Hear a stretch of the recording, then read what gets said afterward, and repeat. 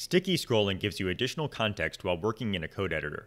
I've turned on the feature, and watch what happens as I start scrolling through this TypeScript file.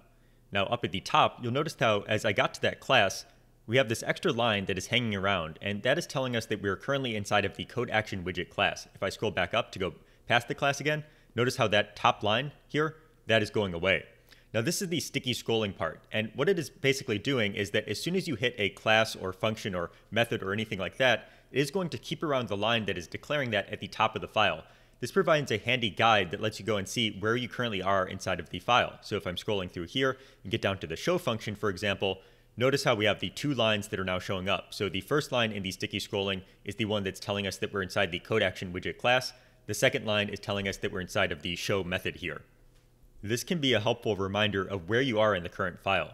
You can also use this to go and quickly jump back to one of these places. So if I wanted to jump to the show method itself, I can just click on this. That will go and scroll the show method into view. If I wanted to jump to the code action widget class, I can go and click on that, and you can see that we are now on the code action widget class itself. So you can just click on these sticky scroll lines to actually jump to the line that's being referenced. Now, sticky scrolling is off by default, but it's very easy to turn on. To do so, just open up the settings with Control comma or Command comma on Mac and search for sticky scroll.